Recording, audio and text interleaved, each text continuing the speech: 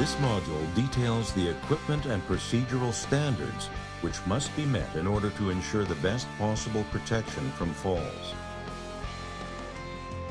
Legislation describes the standard or standards that each component of a fall protection system must meet.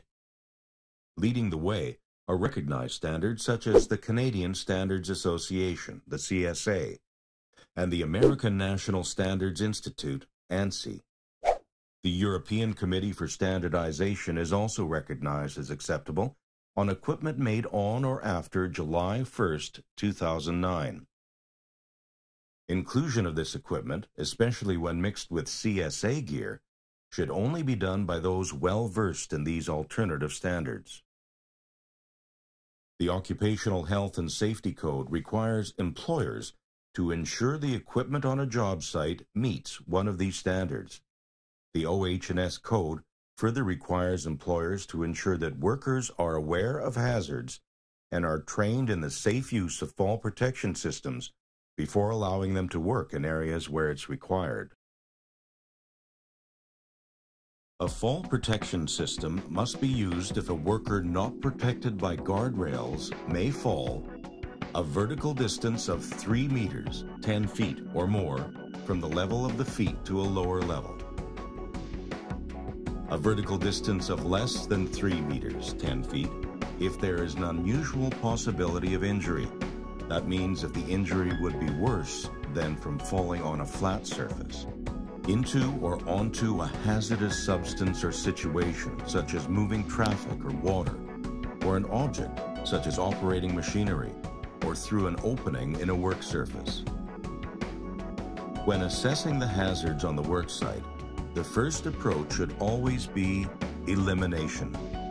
If elimination is not possible, then the use of a control method must be implemented. The first level of fall protection required by legislation is an engineered control, such as a guardrail. This addition to a work site eliminates the hazard by preventing a worker from getting to a location from which he or she could fall. If, however, guardrails aren't reasonably practicable, the person at risk of falling in the course of work must be protected with a travel restraint system. It consists of an anchoring point, a connector, and a harness. It allows a worker to go far enough to reach an unprotected edge, but not enough to fall over it. If a travel restraint is not reasonably practicable, the code states workers must use a personal fall arrest system. If a personal fall arrest system is not practicable, then an equally effective means must be used. A fall arrest system also includes a harness, a connector, and a lanyard equipped with a shock absorber if possible. It's designed to arrest a fall in progress. More about this in the equipment components of fall arrest and travel restraint systems in the next module. Safety nets are a passive form of fall protection. A netting system is placed below the work area to catch workers in case they fall. Take note, this is a personal safety net system, not one intended to catch debris. Used in conjunction with scaffolding and end caps, it can offer multiple safety measures.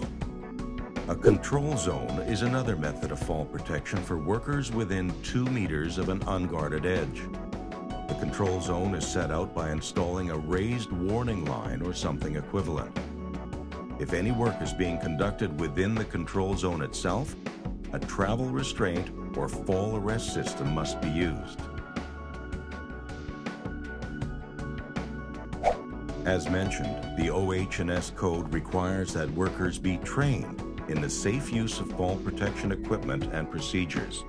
This video complements training. To be competent and qualified, you must have hands-on training and experience.